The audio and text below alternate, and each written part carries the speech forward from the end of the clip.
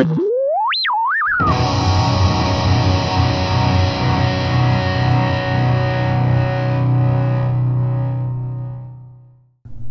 morning, and thank you for dropping by to hang out with us here on the couch. Boy, do we have a good one for you today. Today's show is a little bit different than our norm. Several of you have asked how I dial in the tones for the songs I'm teaching on my Boss Katana amplifier. Today's video hopes to answer that and more. So if you have a Boss Katana and you're not yet proficient in dialing in tones, or if you're considering purchasing one, this show is for you. Today I'll be trying to dial up Jerry Cantrell's lead tone for the song Nutshell, which is the next tutorial I'll be making. I'll post a link to that video in this one. And if you do have any interest in owning a Boss Katana, I'll also post an affiliate link to Boss's Amazon store in the description. Let's jump right in. So I'm super happy to have you along and looking over my shoulder today as I try to dial up a tone for Jerry Cantrell's lead tone for the song Nutshell, which is the next tutorial that I'm going to be doing. If you're familiar with that song, most of the song is acoustic, but there is a lead part. There's also a solo. Both of those are played on electric guitar. So I need to find the tone or get as close as I possibly can to that sound. Within the amp here, Boss Katanas are fantastic amps in that there's a lot of control just built into the panel, and you can control things, you can save things right from there. However, to really get into the nuts and the bolts and the brain of the amplifier, you need a computer, and you hook up that computer via a USB cable. It's not your typical USB cable, it's a USB Type B. My cable is a Type B to Type C because I have a C-type connector here. If you don't have a C connector on your computer, they do make USB B to USB A, which is the normal USB connector. You can get them on Amazon. You can get them at Best Buy, which is where I got mine. And sometimes, like, I have an Airstep Katana control pedal that came with its own cable too, which also works for this. So anyway, the next thing that you need to do is you need to download, if you've not already, Tone Studio for Katana in whatever version you have. Mine is a Mark II, so you want to make sure that you have the right drivers and the right software for the model that you have. There's a regular Katana, and then Mark II, and now there's also a Generation 3, which has just came out. By the way, Katana Mark IIs now are fantastic value. They're incredibly low priced for what they are and for what they do. If you're interested in that and that kind of savings, I will have an affiliate link in the description of this video if you are considering owning one. If you purchase that through that link, I will get a small affiliate commission at no extra cost to you, so I appreciate your support in that way if you decide to do that. I'm also going to start a screen capture recording here, which is not something I do very frequently, so hopefully I do it correctly. And looks like that started. So hopefully, as you can see here on the screen capture, I always start with mine in the panel mode. Mine has 4 channels because it's a 50 watt. 100 watt versions have 8 channels. Mine has 4 plus the panel. So I always start out on panel. I have my equalization, the bass, the mid, and the treble are always set at 12 o'clock. They're straight up 50% on everything. Everything else I pretty much start out turned off. When I'm trying to capture a tone, I'll also do some research. I do as much reading as I can, and I listen very closely with my ears. But in reading, for example, this tone, I went back and researched what amp, what effects, what settings Jerry Cantrell might have used when he recorded this on the Jar of Flies album. Well, the article that I found said he couldn't remember exactly, but it was most likely a Fender Twin Reverb amp, and also most likely a Bogner Fish preamp. So a Fender Twin Reverb is going to be a sparkly, clean sound. Typically, that's what they're known for. And a Bogner Fish preamp, which are no longer being manufactured. They started in the late 80s, and I think they ran all the way through maybe 93. Those were 4-channel preamps that had 8 12AX7 power or preamp tubes in them. Those are the tubes that give you the fuzzy, warm, saturated distortion type sound. That amp had 4 different channels. The first channel was called Country, and it was sparkly clean, like a sparkly clean Fender. And then 3 different ascending levels of distortion. I can't remember what all they were. The most saturated one was a brown channel, so to emulate the Eddie Van Halen type brown sound. So with all that in mind, plus listening to the song, what we're going to do, and what I normally do, is I normally start with the amplifier on the clean setting here, and my gain is straight up 50%, my volume is straight up 50%. I usually set my master volume on about 25%, which you won't see here anywhere on the Tone Studio, but it's on the panel of the amp. So the tone that I have right now is just a real, almost quiet, basic, simple, clean sound with no effects. And that gives us our foundation from which we can start building.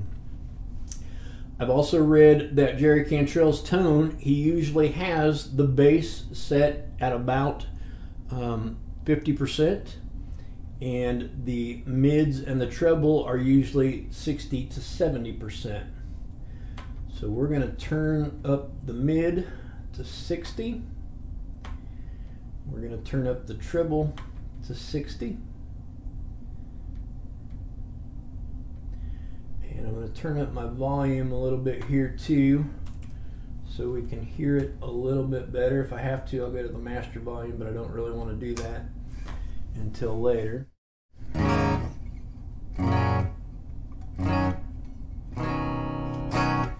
So that's a good basic tone to start with. 60, 60 on the mid and the treble, and 50 on the bass.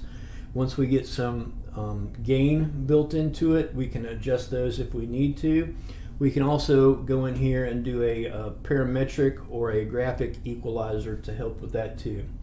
So my booster, I'm going to use a Marshall Governor pedal for my boost pedal, for my overdrive. And the reason I'm going to use that, I originally thought that I would use like maybe a blues driver or something, but in reading about that Bogner Fish preamp, I want to go ahead and use the Governor pedal. And I'm going to start out, I'm just going to barely turn on the boost up here, maybe about 10%, and we'll put the drive, say about 60, and we'll see how that sounds.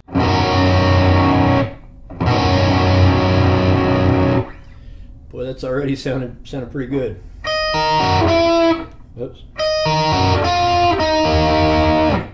Some of the things that I listen for when I listen to the song, I'm listening for the bass, the mid-range, and the treble, of course, but I'm also listening to how exact or precise the notes are, how they spill over each other. Are they muddy? Are they dirty? Are they super pristine and clean and well defined? I'm trying to listen to all that and then trying to make all that work through what we have to work with here within the amp. So let's go a little bit more on our Marshall drive. Let's go up to like 75 on this.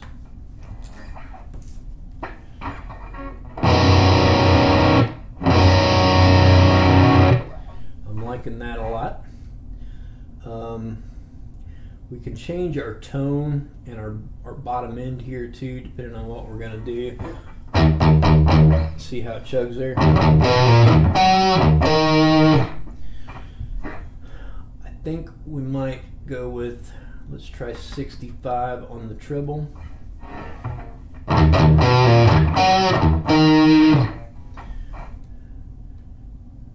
Turn up the mid a little bit too.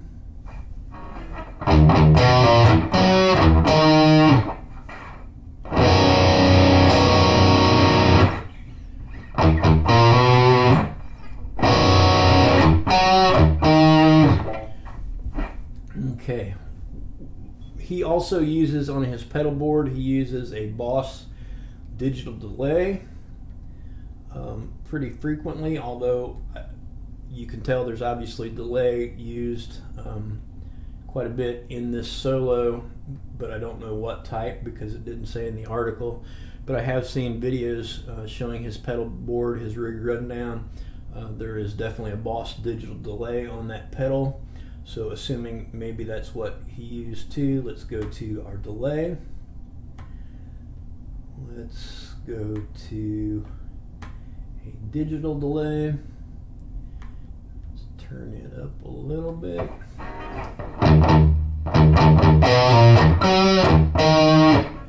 Need some reverb.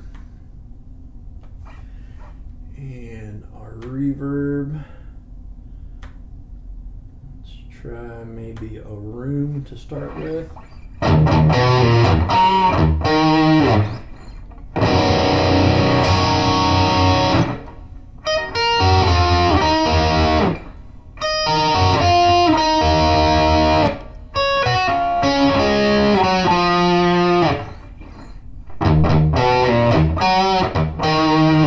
Playing some of the licks from the solo, so that's also something that I think is pretty important, is to try to learn the song that you're trying to emulate to start with, so you can see how it sounds as you go through here playing what you're going to need to play.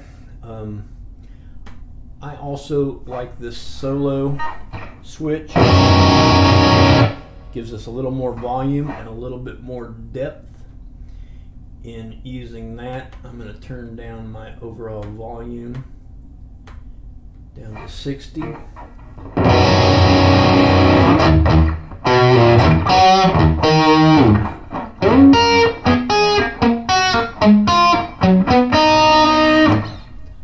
We're getting there. We also have a presence knob here that we can adjust. I'm going to turn that up a little bit. And we can also change our speaker cab simulation, modern, vintage, or deep. Mine is kind of preset to vintage. He uses Celestian greenbacks, 30 watt speakers typically in his cabinets. But let's try them all.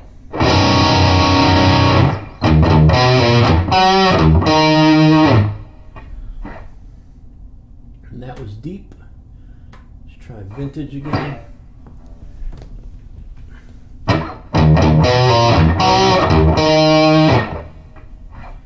And lastly, we'll try modern.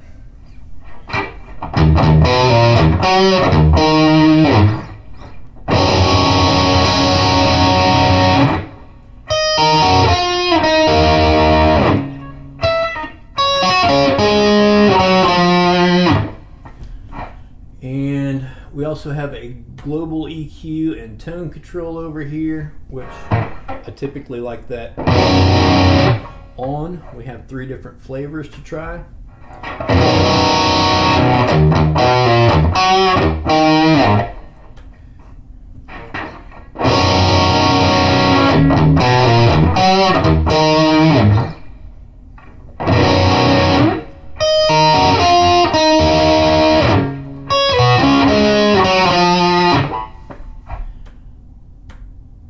I might have liked this green one best.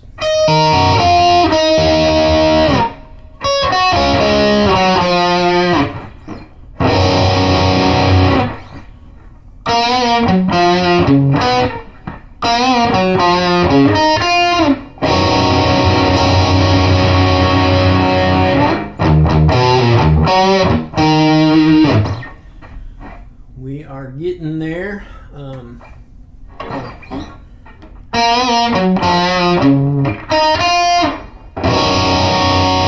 Sounds a little too thin.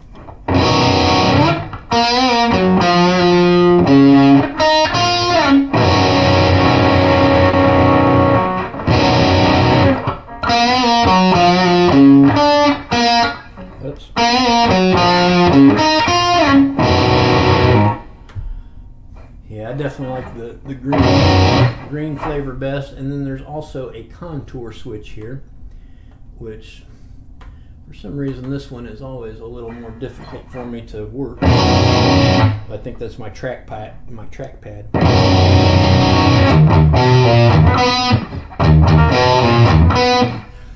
Sorry for all the mistakes in the playing. I'm more worried about the tone than I am the notes that I'm hitting. I'll link that video when it's completed to this video, and you'll see the end results. So hopefully that solo will sound a lot better than what I'm doing here.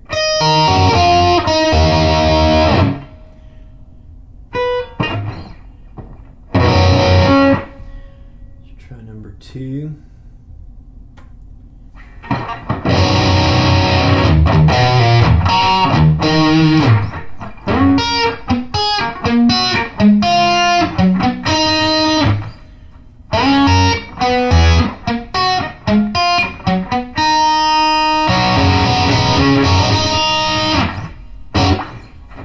Kind of like that. Let's try number 3.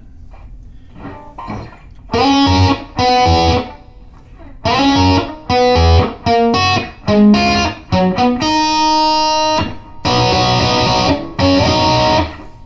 think I like number 2 best.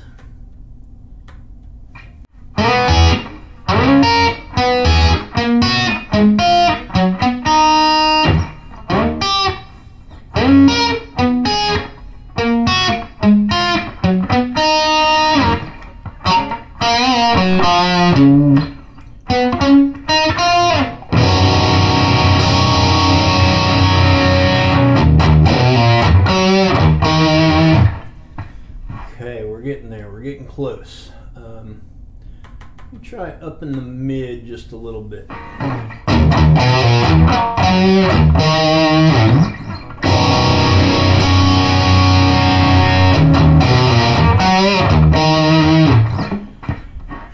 Okay, liking it. Maybe try to adjust this reverb. Let's see. Try a spring.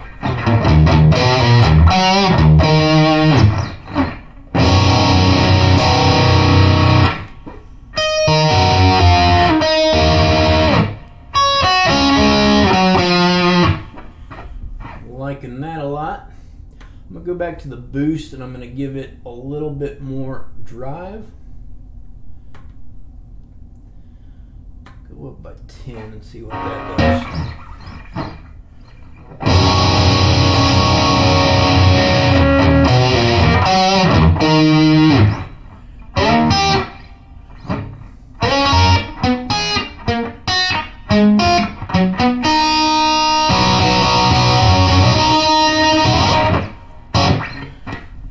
We need to up our delay in that section after the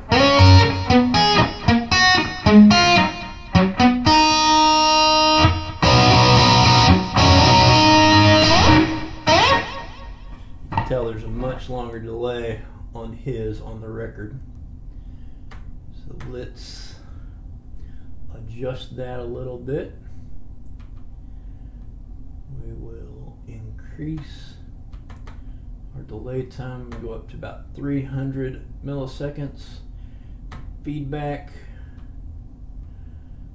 Gonna adjust that up a little bit.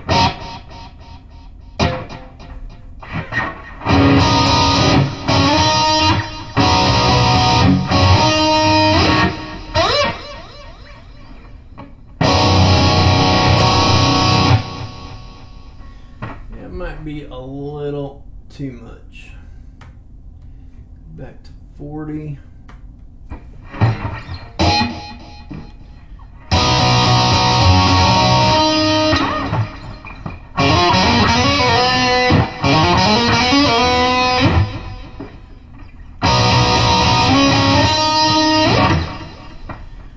We're getting there. We are sounding closer and closer all the time.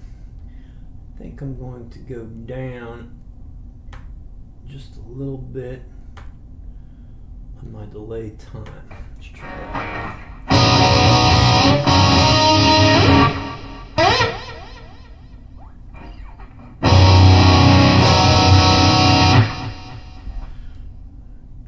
turn up the level though.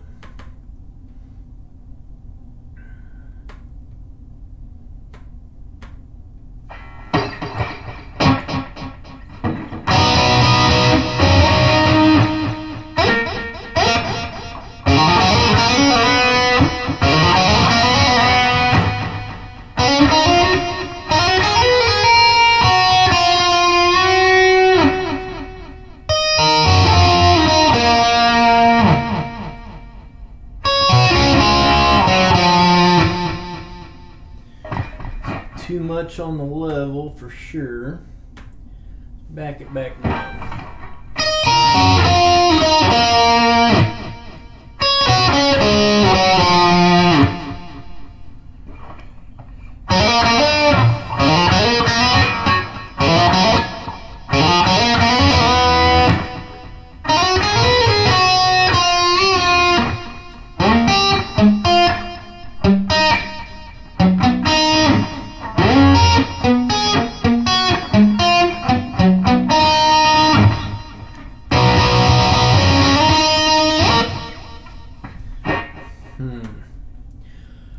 I'm liking everything except our tone is not quite there. A couple other things to keep in mind. One is your noise suppression. Always make sure that that is on. Your threshold. See how that's kind of noisy right there? Less noisy. Not noisy.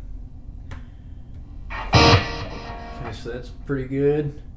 And then there's also an EQ right here, parametric or graphic. Let's try the graphic.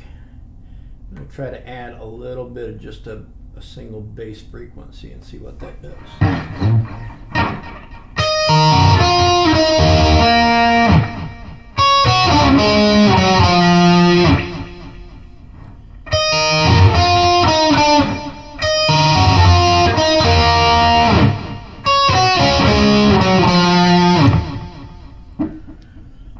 I'm liking it.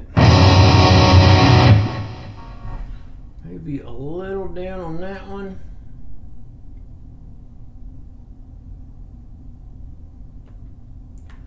A little up on this one.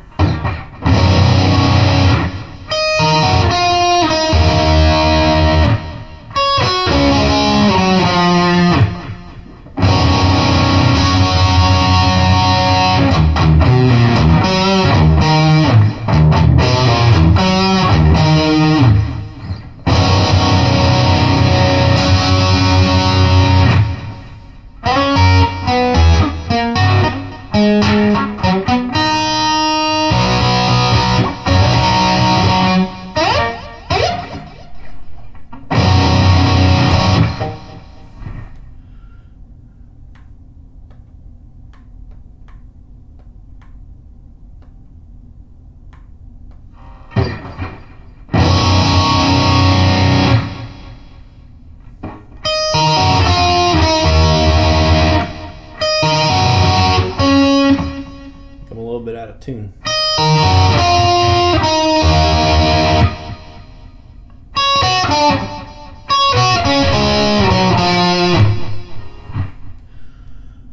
Okay, I like that. Contour, we're all set. Solo, we're set.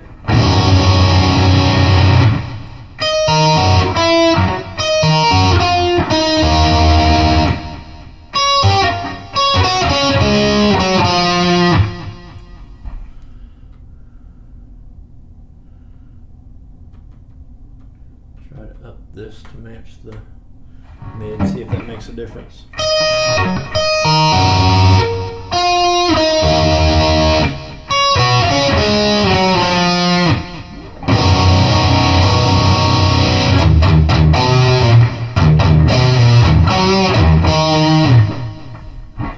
Can go back here to our booster. We can change our bottom end if we want that thicker.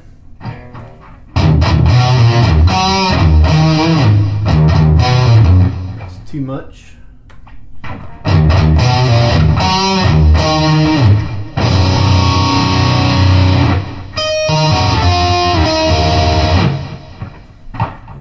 too much too.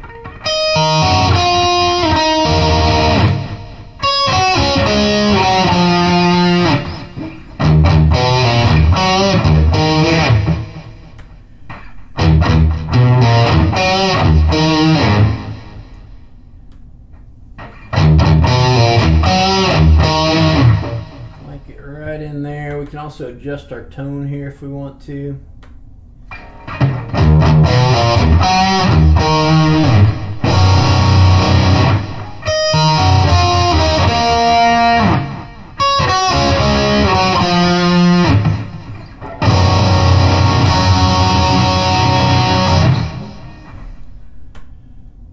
And you've got other effects here too. Obviously, pretty much every effect that Boss made there. So if you want to try some chorus or maybe a little bit of compression, let's see. Let's try just a little compression, see what that does.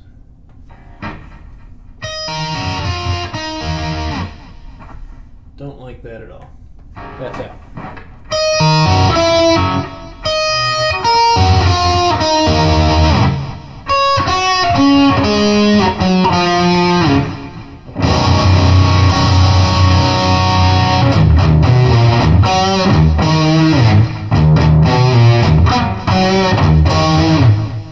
Still think that bottom end on the boost is a little too chunky for me, so I'm going to go down 5. Let's try plus 10.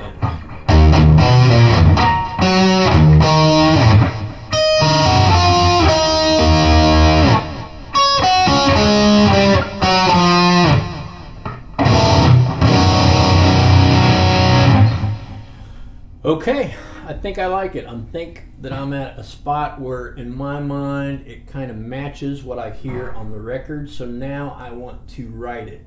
And I'm going to write it to one of the channels here that I'm not using, which right now channel B, or channel 2B, so that's like really channel 4, I'm not using. That was the clean tone for the Inner Sandman video I did, which I wasn't real happy with. I didn't spend enough time on it.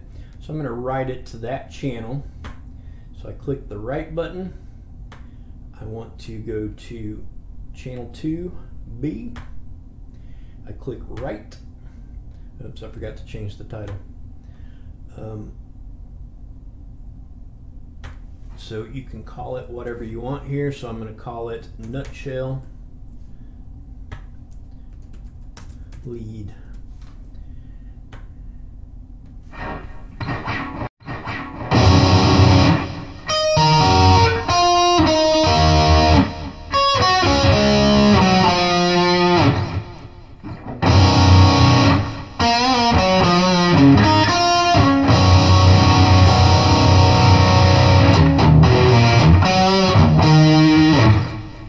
I think that's just about perfect. Thank you so much for joining us today here on the couch. I hope today's video was helpful and informative. If it was, please give me a thumbs up down below. As always, I would encourage you to pick Jesus, and I hope to see you back here again very soon, right here on the couch.